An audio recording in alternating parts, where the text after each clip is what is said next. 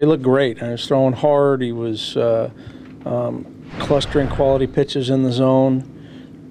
Made one mistake in his last inning, and just on a 3-2 high fastball with nobody on for a homer. But really good stuff. The velocity was good. The slider was very good with good shape and command. Threw a couple of good curveballs and a couple of really nice splits.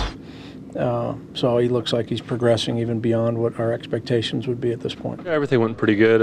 Velocity was there. Had pretty good command for the most part. So it was nice to be back on the mound. There's going to be some point where I say yes, I'm good, or no, I need one more, and that's going to come in probably after the second or third more start. And I can't tell you when it's going to be. I can't go from 4 innings in a AAA game to 7 innings here. It just doesn't work like that. But whenever I do, take foot in this uniform, I want to make sure that all systems are go and we're ready to play.